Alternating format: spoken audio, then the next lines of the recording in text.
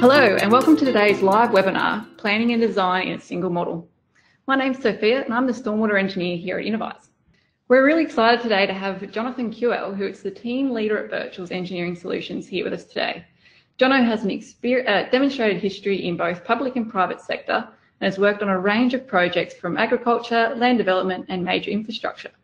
He is a specialist in the field of hydrologic and hydraulic modelling, stormwater networks, impact assessment and water balance modelling. Jono, thank you so much for coming up to Brisbane to join us today. Thanks for having me, Sophia and Innovyze. No worries. Now, Jono, we met about a year ago when we really started talking about this webinar concept, didn't we? Yeah, Sophia came into our office and started showing me some cool stuff that ICM could do. And we got talking about some old projects that we'd both sort of been involved in, and not at the same time, but with the same organisation, and that we found that we had both been repeating work and then both been working on the exact same thing. Yeah, so my 5 years of really hard work just got repeated when you started in my role, didn't it? That's pretty much it. And I was, not only that, but we sort of discussed other organisations that we knew of that were doing similar things and repeating a lot of work every 5 years or so, that sort of thing. So yeah, it got us thinking, why are people doing this? Exactly. Alrighty. Just while we're waiting for a few more people to join us, just thought I'd quickly go over who Innovyze are. So it's been about a year and a half since XP and Innovyze merged. And Innovyze really deals with anything solution-wise to do with water, sewer, stormwater or asset management. In the stormwater space, we've got really two core offerings. And of course, our XP RAS, which is our pure hydrologic modelling tool. And then we've got our XP Storm, XP Swim and our InfoWorks ICM. So XP Storm and InfoWorks really have very similar capabilities, as you can see. But the InfoWorks has a much more advanced architecture with their master database. So that's the one that we'll be focusing on a little bit more today, as it's really more suited for these kind of big models and decision tracking. And we thought we'd start off with a poll, just quickly. What sector do you work in? Let's have a look at the results.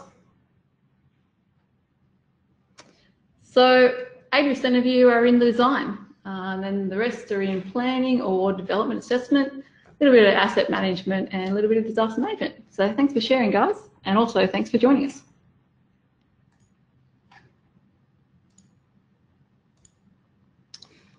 All right, Jono, I'll hand it over to you to talk about why we build models. Okay, so there's lots of different reasons we're building stormwater and flood models at the moment. We've got models built for disaster management, flood planning levels, overland flow studies, drainage planning, capital works, design. And then you've got the private industry also building models for different reasons, impact assessments, detention systems for mitigating peak flows or for development, those sort of things. So what I see is a lot of overlap, and what we've talked about a lot is a lot of overlap between not only public and private, but even internally in public sector. So different departments seem to overlap a lot on different modelling.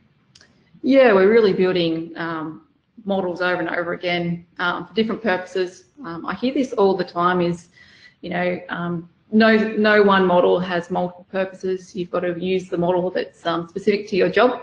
Yeah. And we're really talking today about how that's really fundamentally flawed. Yeah, and we even seem to rebuild models for the same application time and time again. So it's not just different applications, it's rebuilding, whether it be due to new data or a new user or that sort of thing. So yeah, so let's have a look at some of those reasons we do keep building models over and over again. So one of the main reasons we've discussed and that I think models get rebuilt time and time again is due to the user or the modeler. So myself, I know that I'm pretty guilty of this. If I haven't built the model and there's any reason that I lack a bit of confidence in it, I'd be more comfortable building it from scratch, whether it be log files haven't been filled out correctly, or I find maybe a couple of errors. It usually just takes one error, and then I convince myself that I need to build it from scratch. Any excuse will do. That's right. Modelers love to model, so if there's any reason they can do it for longer and do it from scratch, they seem to find that reason pretty easily. Yep.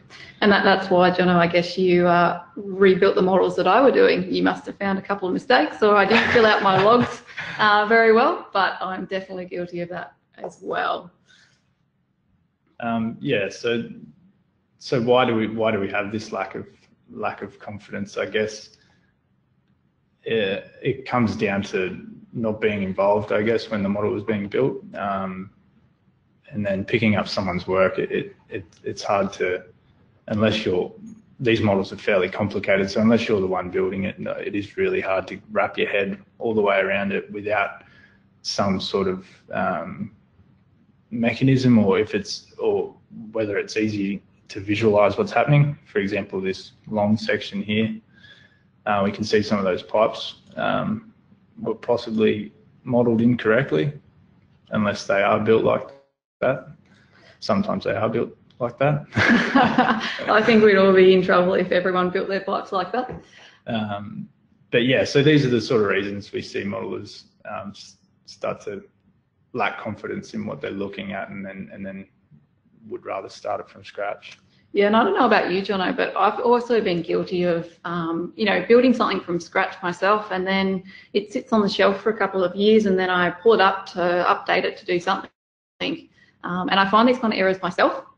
Yeah. So things that I've missed just because I've been rushing, or sometimes it's really hard to find these kind of mistakes in software.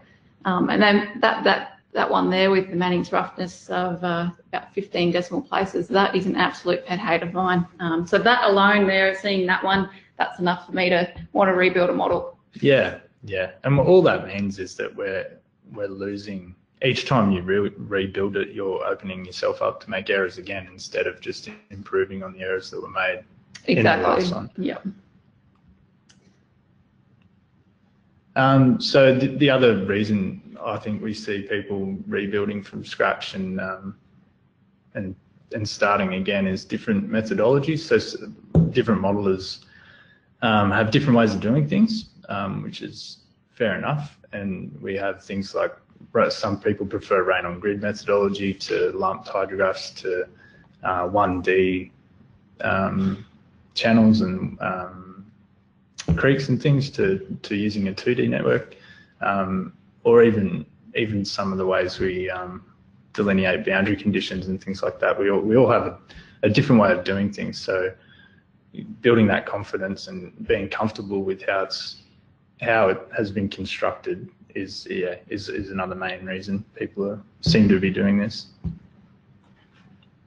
I couldn't agree with you more. There's been plenty of battles I've fought over 1D, 2D models, and also direct rainfall versus traditional hydrology. And there's a lot of people out there that really, are quite stuck in their ways of their methods, and methods that have been around for 40 years, which, RAFS has been around for 40 years, and it's a method that's still valid today. But there's ones that, they're really stuck on their method just because it's what they're comfortable with, and they're not kind of willing to move into the 21st century, Yeah, that's right. And I've even seen different modelers model pipes in different ways and things like that. So we don't really, I'm not suggesting that we lose that. I think it's good to have individuality in the way we do things. But I just think there's got to be a better way of tracking it and not losing that. That's it. We need transparency, don't we? So if someone's made the decision to model their pipes in a different way than you would, we want to know why, so that we can either adopt that or, change it if you don't think that it's the right thing to do. Yeah, that's right. So yeah, another reason is obviously new technology and new science. We've got GPUs changing the way we do things pretty rapidly at the moment. New AR&R obviously having a major impact on the way we model and how we set up our models.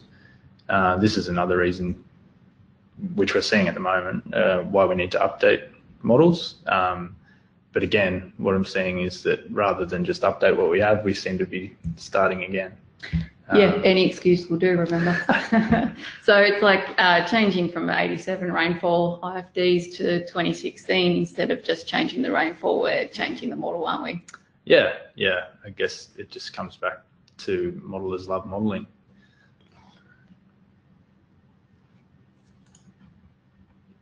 And then you've got this sort of, is pretty closely related to the last slide, but you've got new data. So we've got, obviously, LiDAR is massive at the moment. And the improvements in LiDAR, you've got drone LiDAR now as well, which makes really high resolution data way more easily accessible. You've got even satellite data now where it's possible to pick up historical data and remodel those pre-scenarios from years and years ago. Rainfall data is changing pretty rapidly. Got the way we model rainfall is changing pretty rapidly. So all these reasons why we're updating, but instead we're rebuilding. Yeah, we're always getting to the point where we've got so much data that, building models at a single point in time is just crazy, because the data is improving so quickly that, we build a model today and it's useless tomorrow. Yeah. Unless we can update it.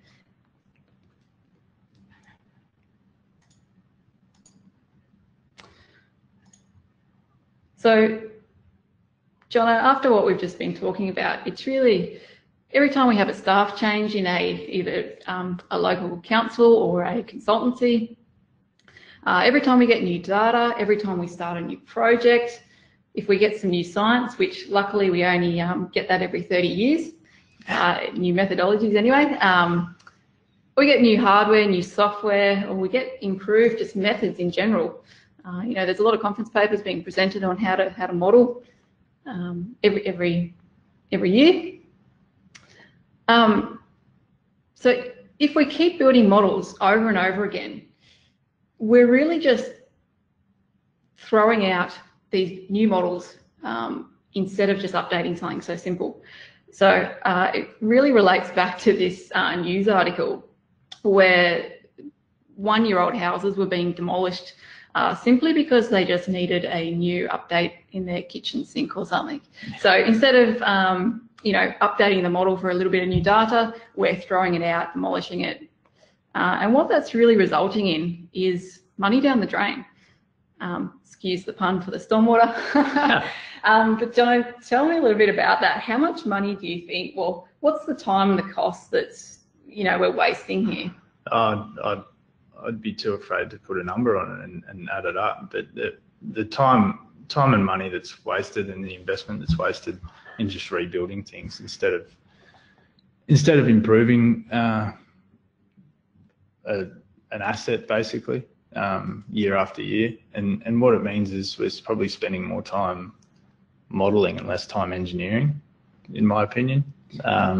These models are just a tool to come up with a solution to a problem, where we seem to be heavily focused on the tool and not on the problem.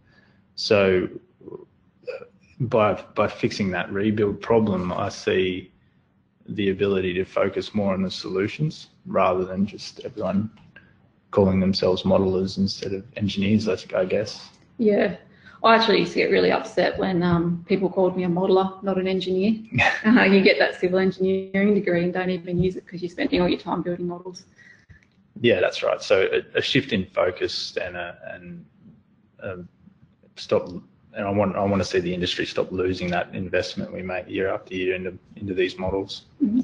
And a little while ago, you made the comment about water utilities, how we're really quite behind in the stormwater space with what the water utilities are doing. So the water modelling and the sewer network planning, it's quite a bit more advanced, isn't it? Yeah, this sort of train of thought isn't new to them. They've been doing, well, from what I can see, they've been doing it for decades, where they have a single model that's used to test everything from future planning to development impacts. So it's a that one-stop shop approach for a model. So it's not a new train of thought. It's just us as a stormwater industry catching up to them. Yeah, not saying that that a sewer and water engineer is better than a stormwater engineer or anything like that, but I'm just saying that, yeah, they seem to be a bit ahead of us in that game. Yeah, I think that's really important to note that comment there, Jono, because any of the sewer engineers that are listening on this webinar in my company, sewer engineers are not necessarily better than stormwater engineers. It's just that they are doing this particular part of their job better than us. Yeah, it looks like it. All right, what the heck does a squirrel have to do with what we're talking about today? Well, I was doing a little bit of research about these cute little critters, and I found that, strangely, they don't build their own burrows. They actually go and find one that the woodpecker has made and then abandoned. So they're picking up what the poor birds have thrown away. So again, what does that relate back to our modelling? Let's stop throwing away our models, and let's start using them and just upgrading them to what we can use them for. So let's be the squirrels. Yeah, I like that.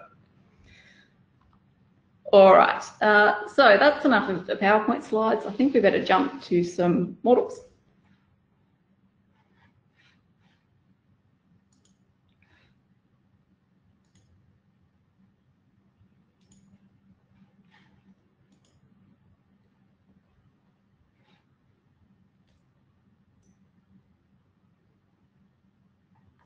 Alrighty, just waiting for my screen to update. So for anyone that's not aware, this is our program InfoWorks ICM. And as I mentioned earlier, it really is the tool for this kind of modelling. And perhaps that is because it's built for stormwater and sewer. So we're gaining some of those benefits from the sewer engineers that aren't more advanced than those stormwater engineers. Yeah, so that's the software, and we've got a kind of a planning or a regional, model open up on the screen there. So, Jono, you know a little bit about this model, don't you? Yeah. This is a model that we're looking at, and basically what this typical approach is. We have a regional sort of planning model where you've got a large pipe network, over 2,000 pipes or something like that, lots of properties, 6,000 properties, and you're running through a model like this in say around 20 minutes.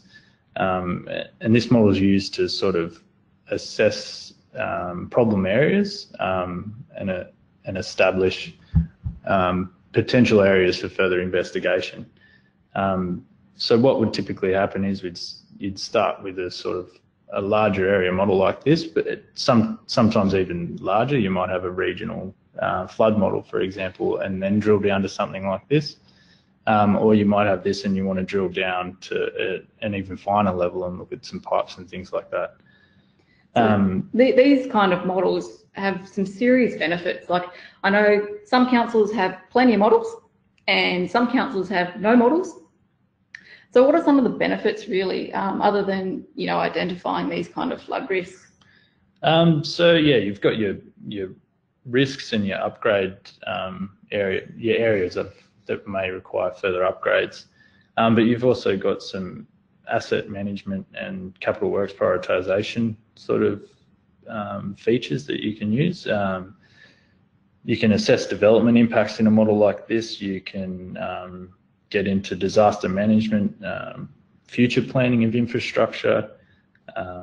It's sort of, it really could be used as a one-stop shop if you put the effort into setting it up correctly. All right. So for anyone who's looking on their screen and they can see their backyard and they identify their house, please know that this is for information only, and it's not an accurate representation of what is happening. And it's the same with the projects that we show today. Don't freak out. The development that we're going to show later on is not a real development that we know of. And the project that we're going to have a look at, the solutions that we show will not be the final solutions.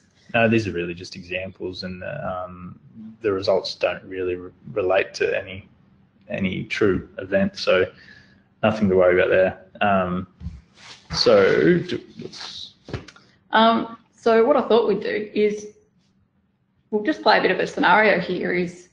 Jono, I'm going to give you this planning model, and I'm going to give you an area that I want you to upgrade. It's got some problems in it, and I'm going to give it all to you.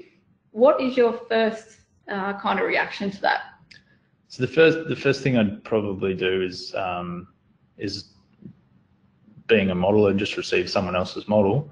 I'd want to make myself comfortable with what's been done. So I'd probably have a look at the results that are currently in there, and have a look at the data that's currently in there.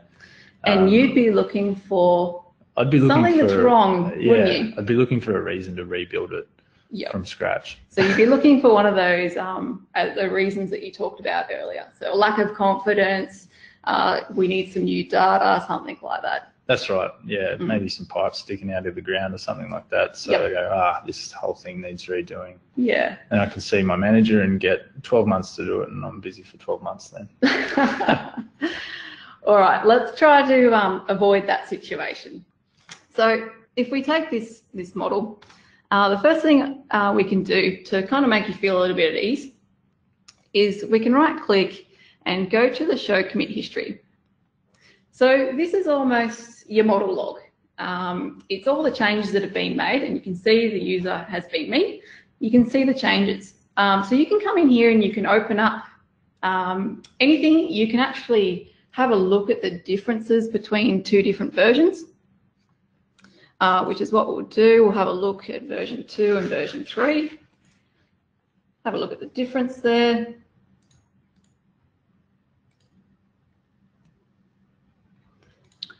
Yeah, so this is fantastic. So what we find with modeling is that there's I know I'm guilty of it, is filling out the log files manually. So I think 90% of the models I've worked on don't have any log files filled out, just because you never get around to doing it. You move on to the next thing. So then when you go back and you're unsure of which iteration of that model relates to which application, you can kind of get lost, and that's another reason you might lose a bit of confidence. Yeah, so this commit history really stops you being able to do that. Even if you are feeling lazy and you leave the model log blank, or with just a couple of words that don't really describe what you've done, you can always create these difference reports which show exactly what's been changed. And you can see here that some invert levels have been changed, and some chamber floors have been changed between the two different versions, and that's it. The other thing you can do is you can actually open up different versions. So we'll just open up one here, which is the latest version, or one below the latest version. And you can go and have a look at the data that's in there. So if we go back to this one, which was the original model before any changes were made, you said that you were going to go look in there and you were going to try and find some errors so that you could go back to your boss and look at them. So you said, looking for pipes under the, out of the ground, looking for null levels. What other kind of things would you be looking at? Holes in your holes in your topography data. Things like that. Boundary conditions might be set up weirdly, or something that you don't agree with in a boundary condition. How the topography is defined around a road, for example. Z shapes or topography modifications. Sorry, anything like that that could be a matter of opinion. That'd be the thing I'd be looking for if I wanted to convince my boss that this needed rebuilding. Yeah. So one thing I found in this particular model which would be a perfect excuse, is these invert levels. Yep. So really quickly, we can clean those up and we can save them, and that will be a new version. So rather than rebuilding the model, which might take, say, a week, we can fix that mistake in about a minute. Yeah, that's right. And this, the beauty of this is that the automatic log file update doesn't get lost, and you can see exactly what's being done every time you modify it. Yeah. This is another one that I quite commonly see is, breakouts of roads where we don't really know, is it the model that's wrong, is it the data that's wrong, or is it legitimate? Yeah, so you would find, you would go through and have a look at areas like this and firstly have a drive around on Google Street View or something like that and try and convince yourself that it is or isn't real. And investigate as best you can, and then if you do think it's unrealistic breakout of flows, then you would obviously try and solve that. Yeah. So you said Google Street View. That's hasn't that changed the modelling industry? We don't get to go out on site anymore. We get to use Google. But something really nice in this software is you can just view this online. So you can go straight to Street View.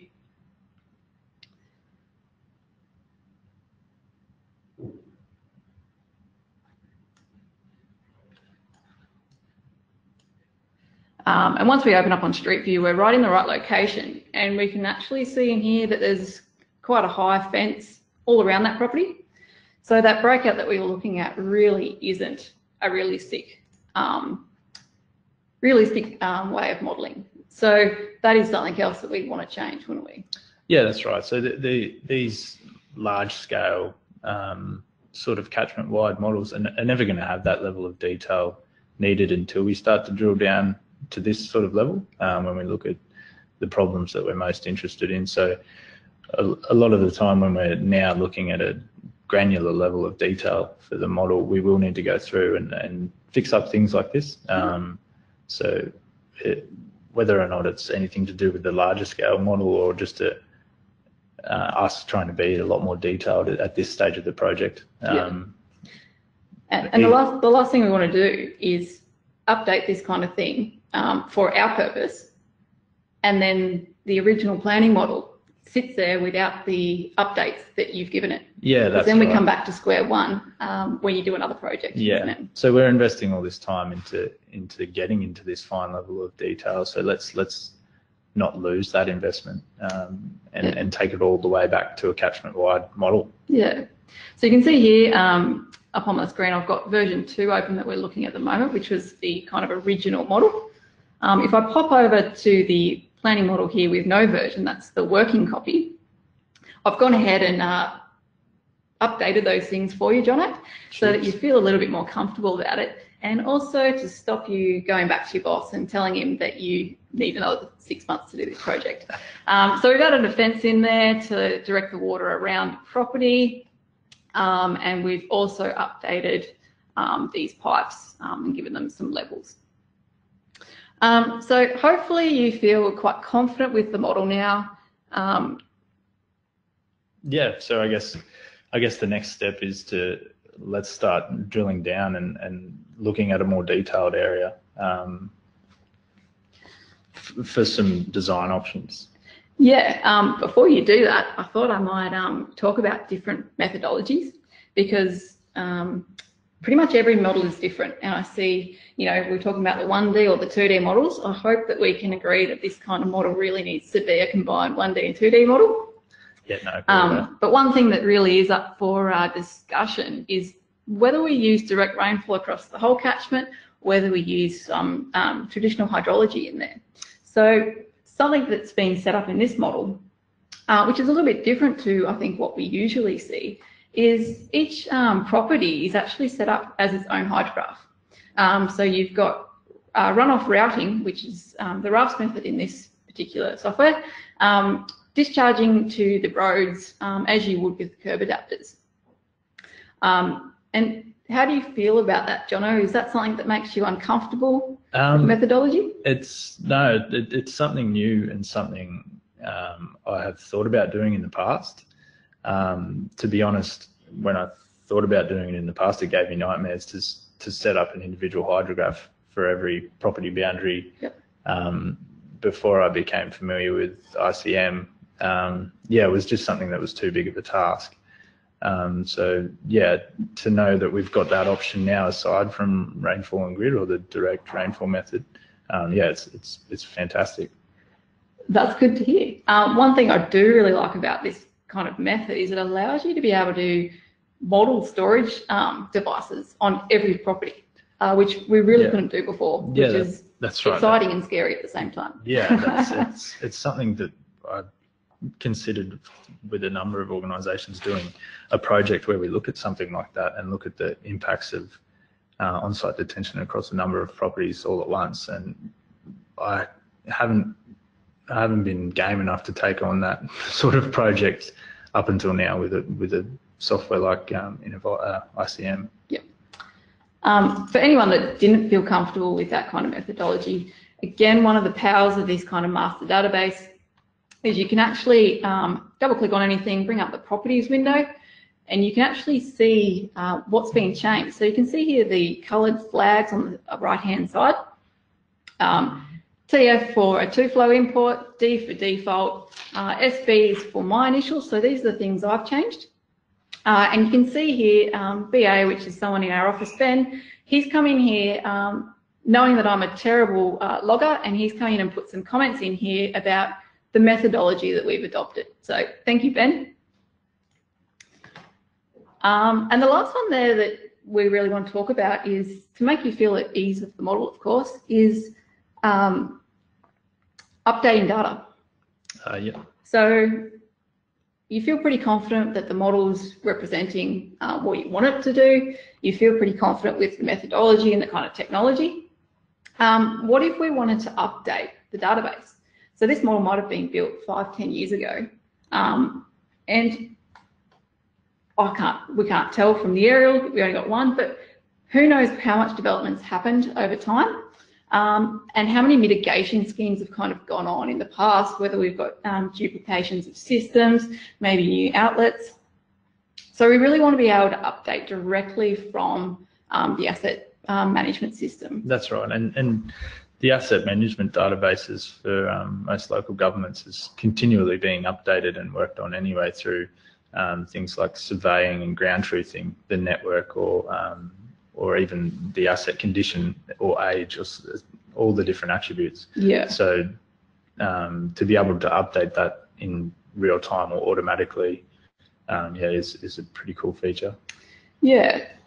So I've just opened up ArcGIS, which actually looks a little bit similar to Innovyze ICM.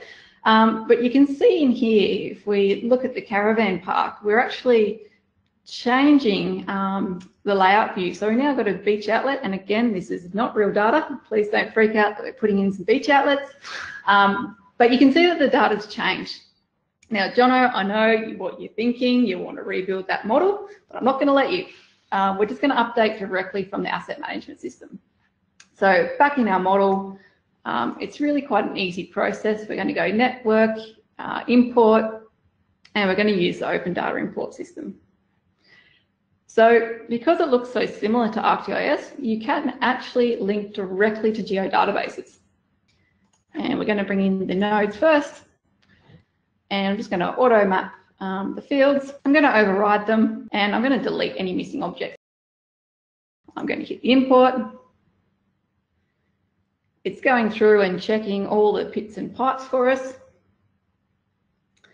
And it's telling us that it's actually going to delete 15 of the junctions. So I'm going to say OK. And then we want to go through and do the same for the conduits.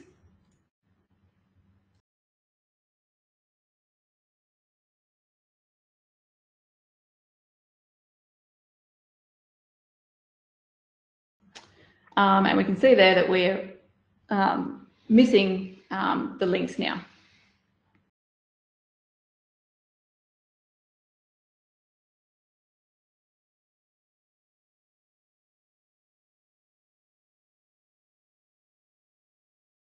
Now, that seemed, even though that was a 2-minute process, that is too much for water utilities. So we've got a lot of water utilities who use our software to actually automate that process. So once a week, as the asset database is being updated, the model's being rebuilt and then rerun automatically. So again, sewer engineers are not better than stormwater engineers. They are just better at this particular thing. That's right. So what it means is that modelling updates don't need to be done by modelers. It can be done by your asset management team. As they're updating their data, the model automatically gets updated. So you don't have to have an actual stormwater modeler sitting there updating it. So you're not double handling it. That's a really good point. I've worked alongside very, very senior engineers with 40, 50 years experience, and they're spending their time drawing polylines, which really isn't a good use of their time, is it? No, that's right. They can be more focused on the actual solutions rather than updating a model. Yep. All right, so now that we've made you feel pretty comfortable with the planning model, let's have a look at a job, a project. Cool. So, for example, we might have a problem area where we've got significant ponding or some breakout of the road network into some properties, and we might look at somehow fixing that. So, what we would normally do is drill down. At this point we might go to another piece of software from a regional scale model, or we might just cut down the software we've got so we can more quickly run through optioneering process and come up with a way to fix this problem.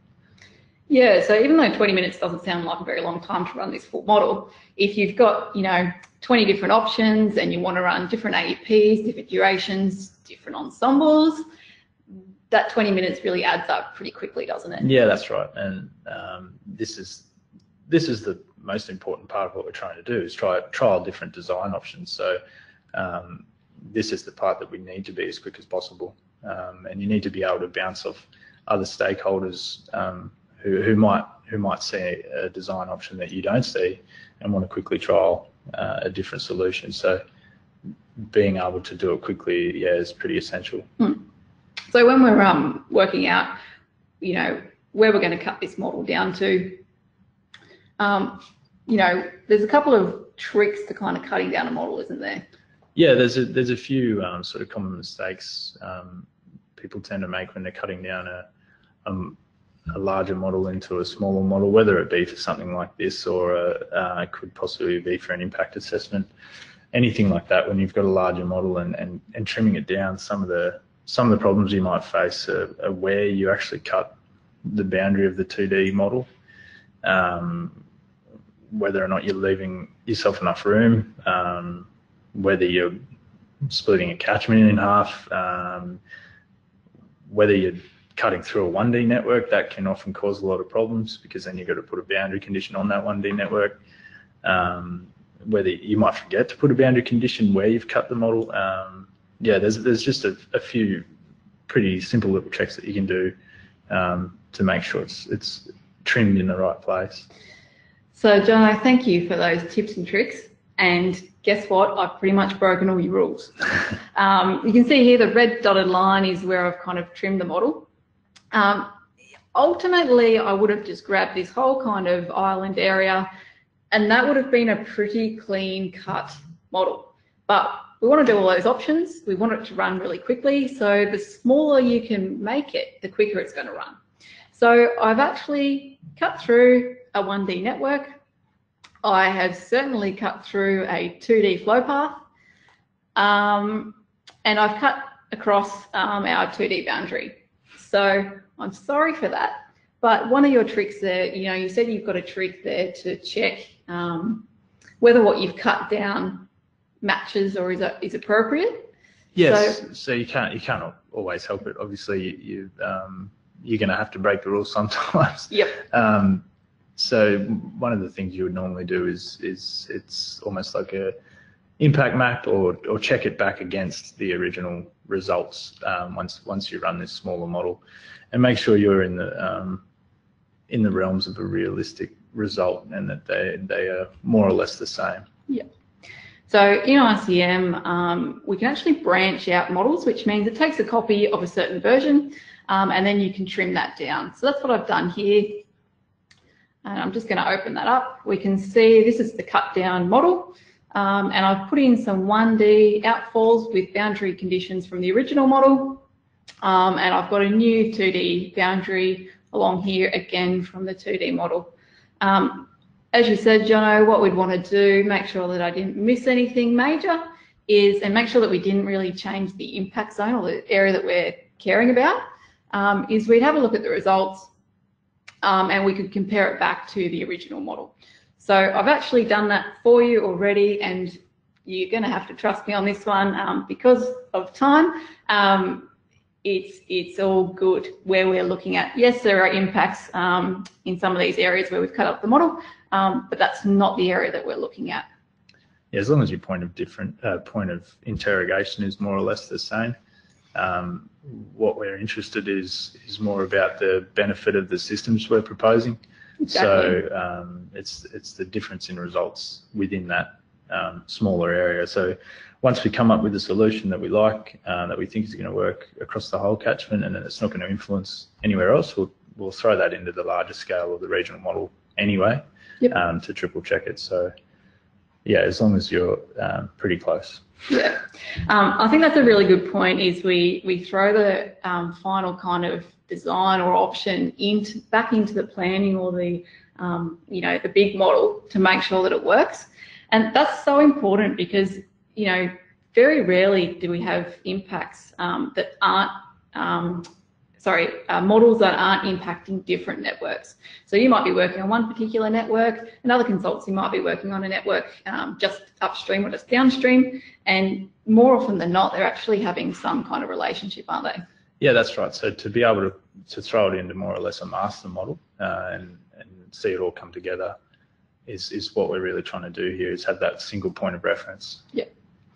So what we've done here is we can see that there's obviously a bit of a problem here. If we drag on some colour schemes, this is a depth over 250 mils is red. So that's a bit of a problem, a high risk area, isn't it? Yeah, that's right. So you might have, depending on where you're working or the type of project you're working on, you might have different flags for different problems, whether or not it's hazard or depth, or it's different for every project. So to be able to easily identify that is pretty key, and quickly identify that when you're producing results, so then you can churn through the options. Yep. Another key one, again, if you can recognise your backyard, don't get too concerned, but is actually identifying building or property flooding, isn't it? Yeah, that's right. For this type of project, you'd be looking at which properties are most affected. Yep. And then trying to solve that. Yeah, and this is the point you'd probably want to go and get some floor level surveys, or at least go and eyeball them. Yeah, go and have a look, and see whether the dam you've got is realistic in reference to a pretty obvious point like the road or the curb. Yep. And so after you've realised, yes, we do need some work, it's really, this is the engineering part. This is the fun part, is working out some options for solutions, or optioneering as we like to call it. Yeah, that's right. So you've got a lot of different ways you could look at solving a problem like this. You could look at putting an overland flow path in, upgrading the pipe network, maybe some relief drainage and join up some pipe networks, or dare I say maybe a pump to pump the water out, but we try to avoid that in Australia. Yep. I've actually spoken to a few different countries, like councils in different countries, where their battle on climate change is actually just to pump everything. So we're quite lucky in Australia that we have the option to avoid it. You can see on this network some relief drainage actually has been done, attempted, and obviously not improving the situation here. No, not that particular area. So without having a good model log of why that relief drainage was put in there in the first place, it's hard to tell why it was put there. So it might have been to solve another problem. That's exactly the point we're trying to make today, isn't it? Okay, so I've taken two options for you, and this is definitely not going to be the final design, but we've just used the scenario manager to come up with a couple of options. So the first one is the pipe upgrade, and then a second one is an overland flow path. So you can see the overland flow path is kind of starting to form here naturally. Just have a look at what the options are. I'll just grab a long section here and just clear out the results for a minute. And better turn the ground model on so you can see what we're doing. So this was the original pipe network. And when we go to the second scenario, you can see there that the pipes are a fair bit bigger. The cover along them is obviously reduced because the pipe's diameters are bigger. And then we've got the second option, which is the overland flow path, which we've just put a cheap and dirty mesh element level there. So to have a look at that one, the quickest way is just to pull up a 3D view.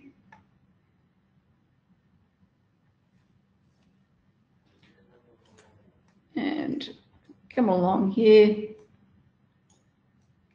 And we can see there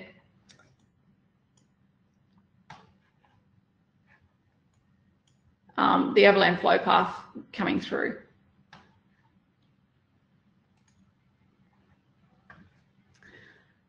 Alrighty, so we wanted to have a look at the results.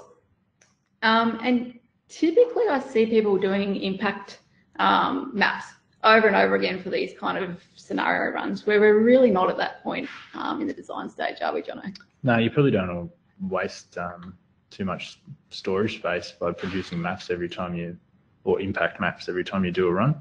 So if there's a quick and easy way to have a look at it, that's the best way to go. Yeah, so I've just dragged on the results for the overland flow path. And you can see there the water is certainly coming down the overland flow path, and the area of the depth greater than 250 mils has significantly reduced. Yes, we've still got a little bit, so we've got a little bit more design work to do. Easy way to look at this though is actually just to graph a couple of points along the roads in the areas of interest. So if I open up one that I prepared earlier, we can see there the three options, well, the two options and the original model. So the original model there in blue, the overland flow path option in red, and the pipe upgrade plus inlet pits in green. And we have a look at the couple of locations.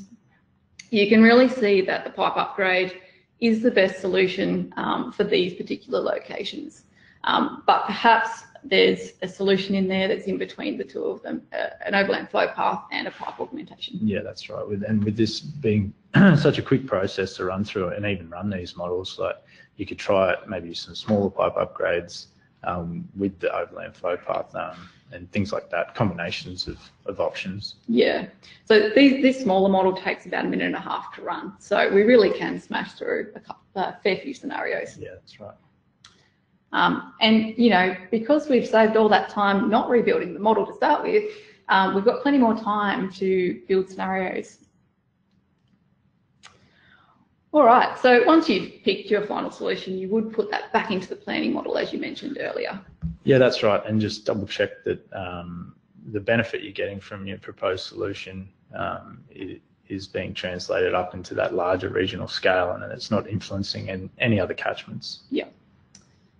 And not only that, but that means that if that does get built, you've now got a brand new updated model. Rather than, you know, throwing out the old model, you've just kept this live updated model with all the upgrades in it. So let's talk about something else. So something else that you do in your job a fair bit is working for who? Land developers. Yeah. So this is a topic I'm fairly passionate about, and it's the use of on-site detention to mitigate development impacts.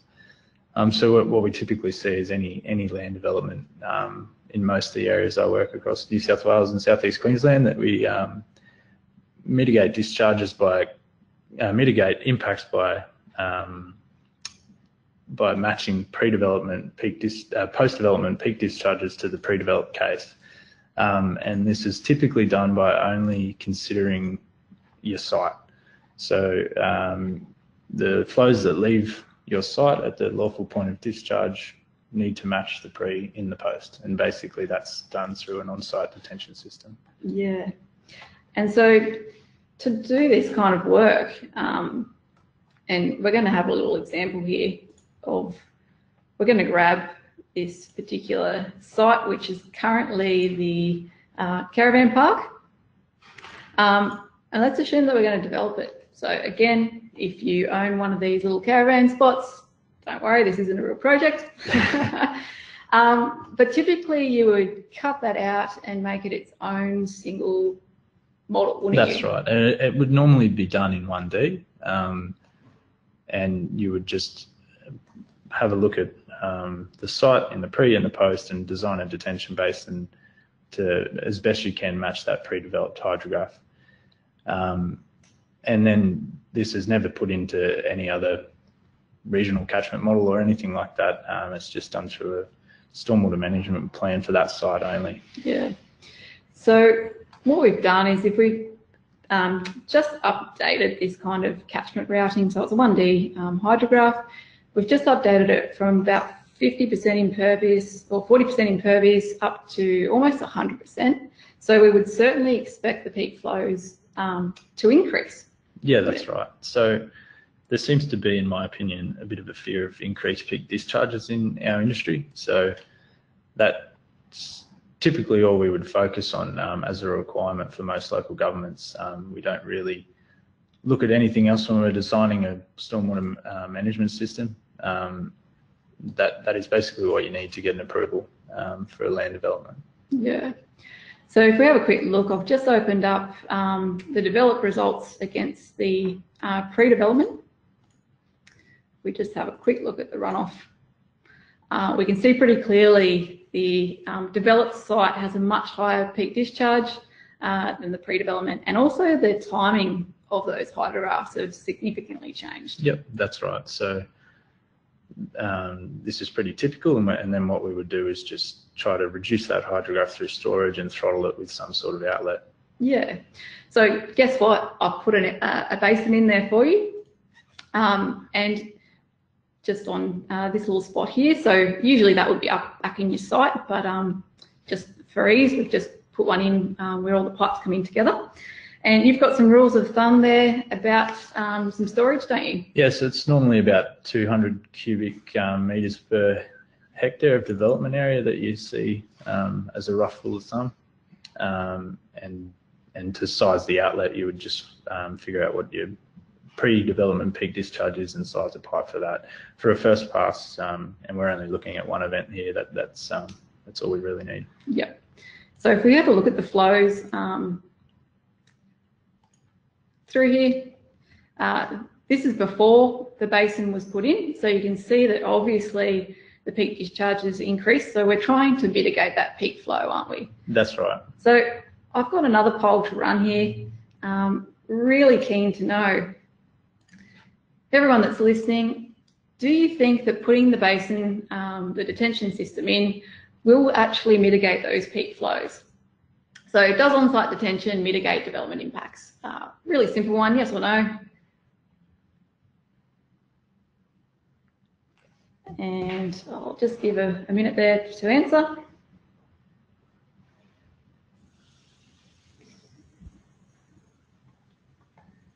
And this is an interesting one. Close it off there. I'm sorry if you didn't get a chance to put your vote in, but let's have a look at the results. Okay. Okay, so 3/4 of you say yes. I've said yes. So the wording of that question is pretty key. Is does the on-site detention mitigate development impacts? So it doesn't say peak flows, so it says impacts. So what we're going to look at now is whether it did mitigate the peak flows, but does that mean that it mitigated impacts?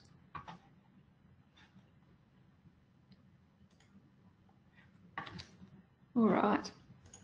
So I'll just clear the results off and we'll bring in the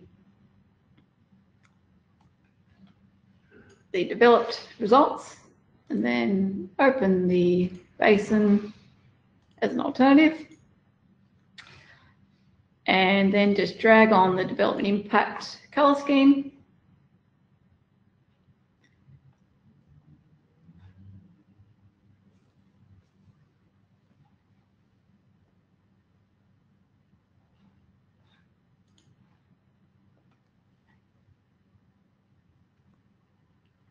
And give it a minute to have a think about that.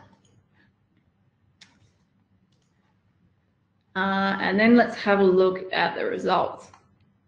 So we can see this is just an impact map of greater than 10 mil, either positive or negative. Yeah, this is with or without detention. This is comparing Yeah. with and without detention. So what we're seeing here is that although the detention system has mitigated the impacts downstream by the green areas that we can see, it's lagged the hydrograph enough to damage the upstream network. So although we're saving roughly 20 mils of flow downstream, we're causing about 100 mils worth of damage upstream. So if we have a look also at the hydrograph in the pipe, we can see that yes, we have reduced the peak discharges, but what does that actually mean as in terms of impact? And we've actually reduced it significantly, haven't we?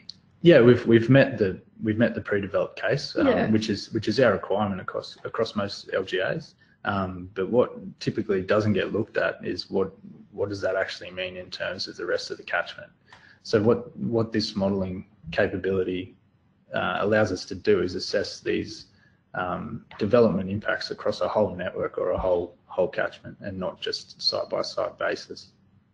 Now, John, you're a bit of a basin whiz. I know that you did your thesis on detention basins and how they work, but I must admit, when we put this in there, I did not expect the impact to be so bad upstream of the site.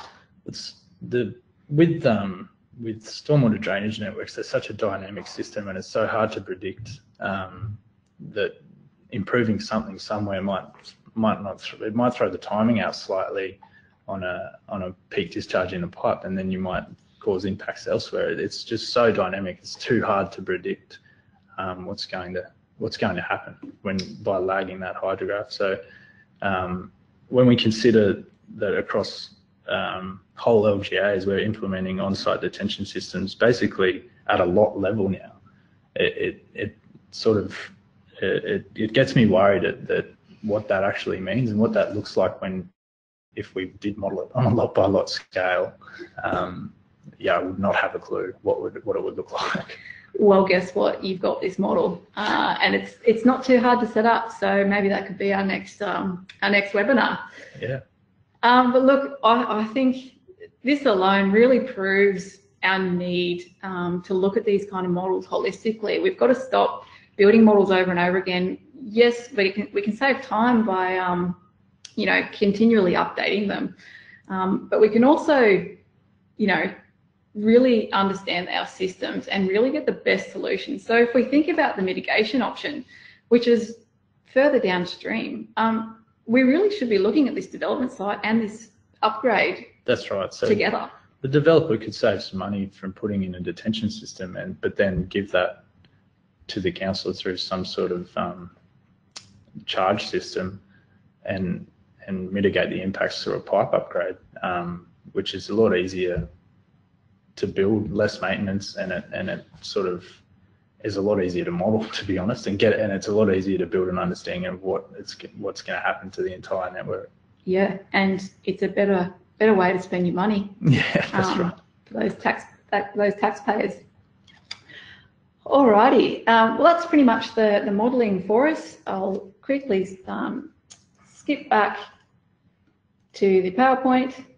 For anyone that's listening, and we all love building our models, if you're thinking, we've run this webinar and we're trying to say that we don't need modelers anymore, or you're going to lose your job, that's not at all what we're talking about. We're trying to really move forward so that we can start spending our time on the right things. The squirrel still, now that he's got his home and he didn't have to build it himself, he's got more time to go and find more nuts and eat more nuts.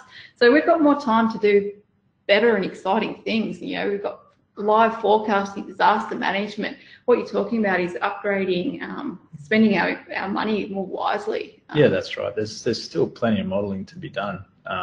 It's just what type of modelling needs doing. Let's focus on new things and not on rebuilding old things. Exactly. And let's focus back on the engineering. Yep. All right. Well, thank you so much, Jono, for coming in and talking about that. That's all right. That's great. It's been great, and I've learned a fair bit along the way as well. Yeah, so have I. And just some software updates. Innovyze RCM, which is what we're using today, version 9.5.1 just became available yesterday. And XP Storm, XP Swim 2018.2.1 is now available with the new XP 2D Extreme engine, which is the GPU engine, which is exciting. Again, thanks for everyone for joining. And if you have any queries or concerns, you can reach myself or Jono at the email addresses you can see on the screen. So thanks, guys, and thank you, Jono. Thanks, Sophia. See you next time.